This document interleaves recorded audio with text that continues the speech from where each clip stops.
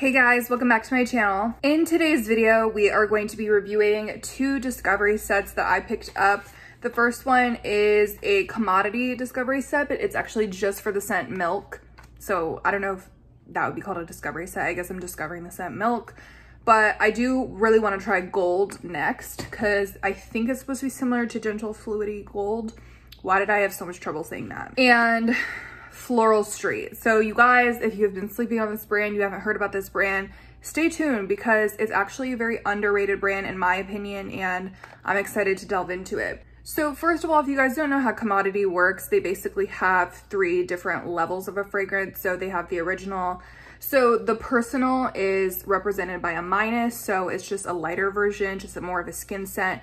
And then the plus is supposed to be a bolder version. So yeah, they are all supposed to be the same scent essentially, but just lighter or bolder. But the notes change, you know, like it changes from expressive, which is the original, to personal to bold. So that makes me think like if you're adding a wood note or something that it would smell different. Anyway, so let's start off with the expressive one. And right off the bat, I want to say this reminds me of Reminiscence Dragé. It comes in a white bottle. You guys, these are virtually the same fragrance. I haven't tried it on my skin, so I can't go that far, but yeah, this is a powdery, sweet Jordanian almond. I really do like it, but for me, I don't really recommend buying it because these are a little pricey. The bottle is gorgeous, but it's a skin scent. It doesn't project, it won't last you long, but it is good for bedtime, I suppose. This one maybe does have some like woodiness, and it is interesting. Like when you smell it, it's like, it smells like an oak. It does have a woodiness to it that is different from, not Guimauve, from Dragé, but it's not enough of a difference for me to care, you know? Then we go into personal, which is gonna be lighter. And I guess it is lighter. It's kind of hard to smell. This one smells woodier to me. I almost go anosmic to it. And then we have the bold version. And yeah, it does amp up the wood a little bit. So as I was going through that, I hope I put on screen the differences between the notes. To me, I think the whole point is that you pick one that is your favorite and you buy that one. The whole point is not for you to have each and every one, because if you got full bottles of each and every one, there's barely a difference. I like this concept. I guess it's innovative, but I don't know how I feel about this brand and their bottles. I mean, maybe just the aesthetic is not for me. I bought this with my own money. I did like the packaging and whatever. Again, I like that they're doing something different. I guess it has like a minimalist vibe, but I'm also just not that impressed with the scents. I was kind of expecting more. Okay, now on to Floral Street, which is what I'm most excited to talk about. This is, okay, what's the name of this discovery set? I don't know if it has a name, but I got one with Wonderland Peony, Sunflower Pop, Electric Rhubarb, Arizona Bloom, and Wild Vanilla Orchid. There is another one with some of their other fragrances, but I was more interested in this one. Honestly, I mainly wanted to smell Wonderland Peony, and I wanted to just get a sample of that. But I figured this is a good deal. It was $12, and I got it from Nordstrom, and it shipped super fast. Nordstrom always does. So yeah, I really recommend you guys try it out. I think it had free shipping too, which is just like check, check, check. So yeah, and I had heard about Wild Vanilla Orchid, so I was curious about that too. So boom, let's get into it because I already have the testers right here. I guess I'll start with Electric Rhubarb. I think this is the first one I smelled. The whole brand is like deceiving, I think, because they say Floral Street and you think, oh my God, you know, what kind of house is this gonna be? Is it gonna be boring? Is it gonna be just florals, like just floral perfumes? Absolutely not. They literally have really good scent profiles. Like it's not just that they have fruits, which I feel like a lot of their fragrances are fruity, but they also have just interesting, unique notes. Like for example, rhubarb. And I know rhubarb is in Delina and like a lot of fragrances, but I wouldn't say it's extremely common. This is beautiful. It's fruity. It's musky. So this does have, I think, marine and salty notes. I might be wrong. I'll put the scent profile up on the screen. Yes, there's rhubarb, but if you don't like Delina because of the rhubarb, you think it's too green, too tart, I would still try this out. Yes, it's tart, but it's not overwhelmed by the rhubarb. So again, like the name, don't let it throw you off. Like just because you don't like rhubarb, don't just throw it away. Like this is a beautiful, fresh, I do get that marine vibe, like aquatic vibe. but it's not overwhelming. Like if you don't like aquatic fresh fragrances, like trust me, there's fruits in here, there's florals in here, like they're all very well balanced. That's something I love about this house. So let's move on to Sunflower Pop. And I did see Yummy talk about this and a few other people. And I think that was like the first time I heard about this brand is I saw this yellow bottle. All of their bottles are stunning. Again, I don't even think there's sunflower in this scent profile. So again, don't judge based off of that. This reminds me of like Carried Away or Hello Beautiful or something like that from Bath & Body Works. Yeah, so if you know what I mean, that's the kind of vibes. I actually think that this note profile, it didn't really make sense to me. So it has Bellini, I think it had passion fruit. Some people are saying it smells like Miami Glow. It does not. People are comparing it to a lot of things, but for me, I get the Bath & Body Works reference. I don't know, you guys, I find it hard to describe, like, because that's what I love is when a fragrance is so well blended that it's very hard to pick apart the notes. It's very hard to describe.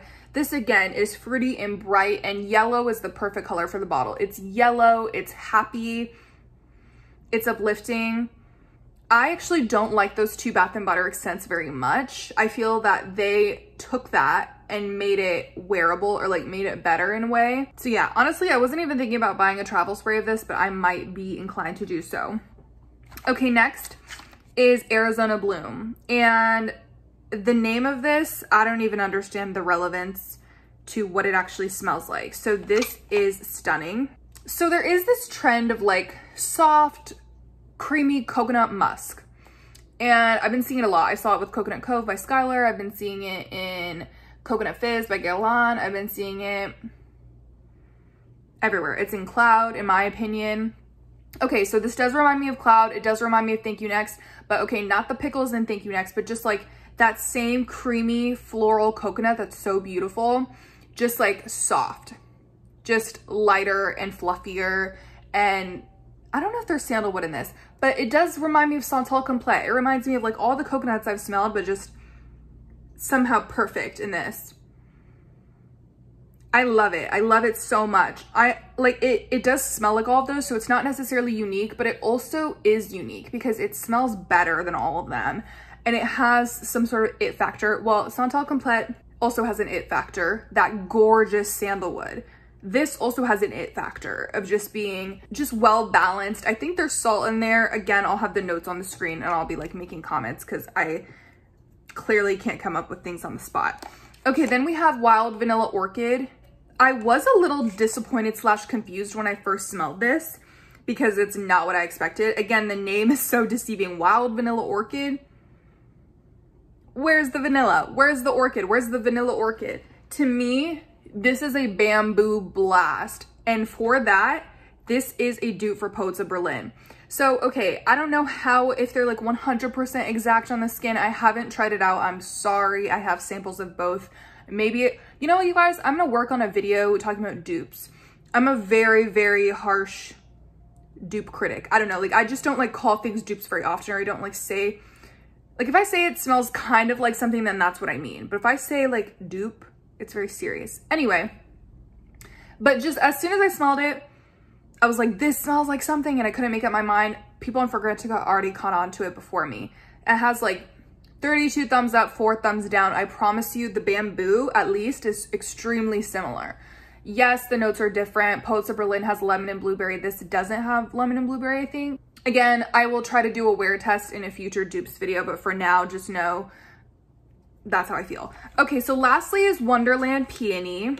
And I used like half of the sample the first day I got it because I was like I needed it on me. The guava in this is stunning. It smells just like a realistic guava. The cotton candy is present. It's delicious. The peony, my favorite flower, it's there. Like, it's just so beautiful. If you want a girly, fruity floral, look no further. Try this out. I don't see a lot of people talking about it. I did see Xenia talk about it, say that it's a dupe for Candy Yum Yum. I can't speak on that, but if it is true, that's an amazing dupe because I know a lot of people didn't have the chance to try that, including me, or a chance to buy that. It's so good. It's so good that I bought a travel spray. I had to. I wanted a full bottle, but you guys, I'm at that point in my fragrance journey that I'm not doing that as much anymore. I'm buying a full bottle if it's gifted, if I get a good deal on it or something, but Yeah, like for example, I bought a full bottle of this for what? Don't ask, but I don't want this. I don't need this. So now it's clutter. And I did that when I found Majesty for a good deal at TJ Maxx. And now I just have like tons of these bottles, like, oh, just because it's affordable, or oh, because it's cute. Like, no. And I've been seeing a lot of people on Instagram expressing the same sentiments. Like, we're only buying things we love now. Not that we like, but that we love. I'll be honest that I do love this, but I kind of want to give it the travel spray period of time. Do you know what I mean? Like with Burberry, her EDT, I'm also going to get the roller ball. This is not a roller ball, but Burberry is a flop and only has roller balls. I wonder if that's a marketing tactic. I'm only going to get the travel size of things for the most part moving on now, because if I finish the travel spray, I can always get the full bottle. There is no need for me to lose my mind and get so many full bottles, because I think my collection has been like getting a little out of control. Anyways, you guys, I hope you enjoyed this video. I recommend pretty much everything from this Floral Street Discovery set. It just matters on your taste. My personal favorite are Arizona Bloom and Wonderland Peony, but I also love Sunflower Pop. I love Electric Rhubarb. I actually don't love Wild Vanilla Orchid. That was my whole thing, is that like, I'm not the biggest fan of Poets of Berlin. Like, it's cute. Like I mentioned it in my Fruity Fragrances video, but I don't know. I just, whatever. Anyway, thank you so much for watching. Have a great day, and I will see you guys in my next one. Bye.